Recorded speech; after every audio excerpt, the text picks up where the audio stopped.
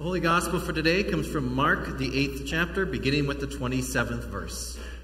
Glory to you, O Lord. Jesus went on with his disciples into the villages of Caesarea Philippi, and on the way he asked his disciples, "Who do people say that I am?" And they answered him, "John the Baptist, and others Elijah, and still others one of the prophets." He asked them, "But who do you say that I am?" Peter answered him, "You're the Messiah." And he sternly ordered them not to tell anyone about him. Then he began to teach them that the Son of Man must undergo great suffering and be rejected by the elders, the chief priests, and the scribes, and be killed, and after 3 days rise again. He said all this quite openly, and Peter took him aside and began to rebuke him. But turning and looking at his disciples, he rebuked Peter and said, "Get behind me, Satan, for you're setting your mind not on divine things, but on human things." He called the crowd with his disciples and said to them, "If any wish to come after me, let them deny themselves and take up their cross and follow me. For those who want to save their life will lose it, and those who lose their life for my sake, for the sake of the gospel, will save it. For what will it profit them to gain the whole world and yet forfeit their life? Indeed, what can they give in return for their life? Those who are ashamed of me and my words in this adulterous and sinful generation, of them the Son of Man will also be ashamed when he comes in the glory of his Father with the holy angels." This is the gospel of the Lord. Praise to you, O Christ.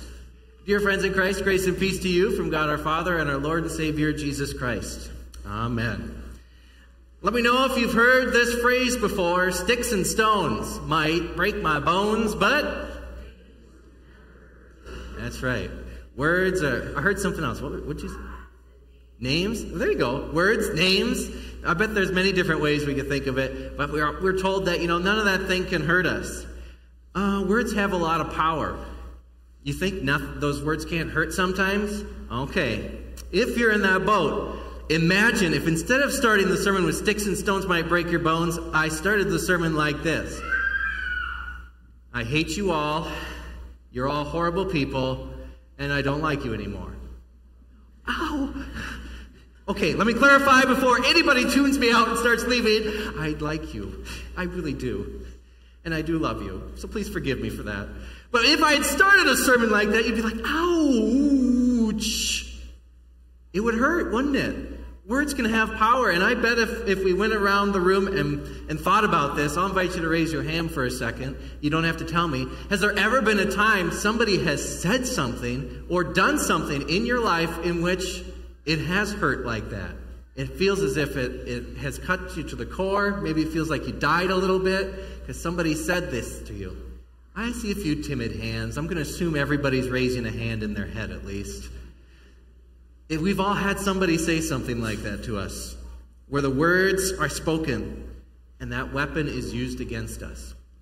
Now, in all fairness, since I said those things to you, I should give you the opportunity of a lifetime to not say something, but do something back to me in which you can say nana nana boo boo.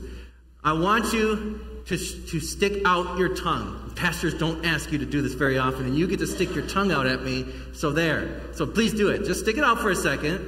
I know it feels silly, but do it. Yeah. That right there is what works with the words, right?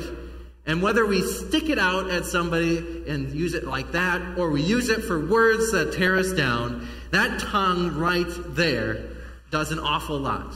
It can build up, it can tear down, it can praise, it can curse. And James is pointing that out in today's scripture lesson. James says all these things, there's the bits in the horse's mouth, you could steer a boat, but the tongue is a small member that boasts great exploits and can set quite the fire. It can set a fire ablaze, and it is uncontrollable. That's really hard to think about, isn't it? That tongue right there is uncontrollable.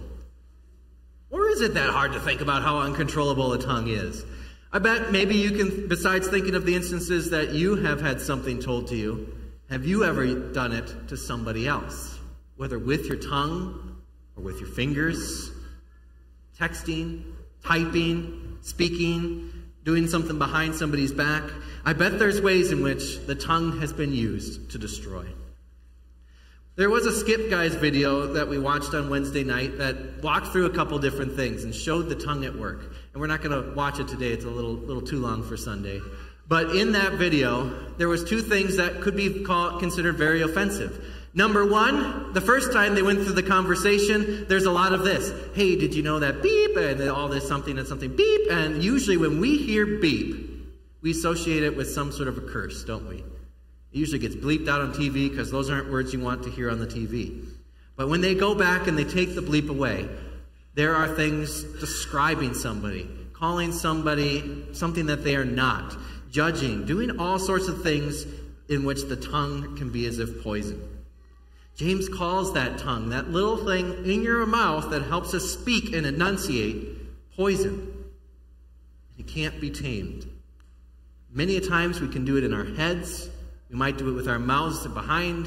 We might do it on the keyboard. You name it. It can be something that tears down and destroys. It can be like a fire in which can rage uncontrollable. It can do exactly what the commandments tell us not to do. Kill, bear false witness. It can destroy somebody's life. It can really kill them, cut them to the core, even if you didn't mean it. It can bear false witness and spread lies about somebody. It can start rumors. It can do all of these things. And you can see just how this tongue can be used to curse and to destroy instead of building up. The tongue is very offensive. And yet, for as much as the tongue curses, as you know our tongues curse, it also does the opposite. It blesses. Jesus' words are truly offensive. They can feel as if sometimes they are a curse in our own lives. They can feel as if they are counter to what we're supposed to be and who we are. But Jesus' words are indeed offensive.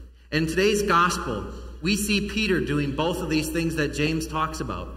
The tongue is able to bless, it is able to curse, and Peter is here listening to Jesus when the question is asked, not even in 10 questions, who do people say that I am? And they go and they tell him exactly who they've heard. Well, some say Elijah, some say John the Baptist, they might have said Moses, who knows? But one of the prophets, that's who you are. And Peter blesses Jesus with his mouth by then saying, you're the Messiah. And Jesus is right, that's right. That is who I am. But that isn't enough, is it? Because Peter, with the mouth, is blessing, but in a moment he's going to curse because this is so offensive. Why would Jesus do that? What does Jesus have to do? He says, well, here we go. The Son of Man must undergo great suffering, be rejected by the elders, chief priests, scribes, be killed, and after 3 days rise again. Instead of praising, Peter says, no, no, no. That is impossible. That is not what the Messiah is supposed to do. Maybe he might have even cursed Jesus in a moment and said, no, no, no, no, no. You got to do something else. And Jesus then, in that moment, when Peter's gone from blessing to cursing, says, get behind me, Satan. Get behind me, the words, the tongue that are life-taking. Don't go in front of me trying to convince the rest of the world that I am not the Messiah, that this is how it is supposed to be. And Peter does get behind. The tongue is used for praise.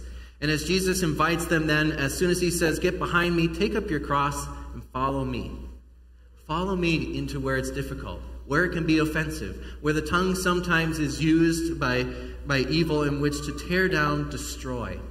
The tongue is used to tell you, you are not a beloved child of God. You are dumb. You are evil. You are impossible to do any of these things where the tongue may curse and hit us to the core. Jesus says, get behind me, Satan. Get behind me, words that are life-taking, and instead be life-giving, the ones that praise, the ones that build up and encourage. As the psalm says, I call on the Lord as long as I live. Lord, save my life. I call on you because you have heard me. And we begin to praise. We begin to do like not just the Kyrie, but the hymn of praise. This is the feast of victory for our God. Alleluia. In a world where the words or tongues may be used to curse, we are proclaiming that this is the feast of victory. The one who comes, the one who suffered, died, and is buried, and on the third day rose again. We proclaim, as Isaiah says, Lord God has given me a trained tongue, not that I may... so that I may know how to sustain the weary with the world. To take what can seem like an offensive word in a world that likes to curse and use it to build up. The tongue is a wild card. It goes all over its place on its own, and it can talk, and sometimes we break those commandments, but it also calls out forgiveness and proclaims a good news. And with it, it builds up in a weary world. So set your mind and your tongue not on earthly things, but on the divine, and going out and building up. So when you ask the question to somebody, who do people say that I am? And they say things like, well, they think you're a little goofy. They think you're crazy. They think you're a little dumb. They think you shouldn't be following Jesus whatsoever. They may even say, we don't even understand you.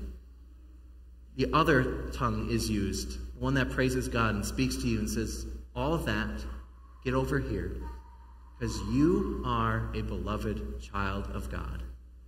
And I need you to hear that, to share that good news with others, to proclaim that you are the Messiah, the Son of the living God. And because of that, so much is different. And that is a life-giving tongue in a weary world. So I pray that you hear the good news, even in a world that likes to speak in curses and try to tear down. Instead, hear a word of praise that builds up and gives life. And share that. Share that with who you are. You never know who just needs to hear that today. Amen.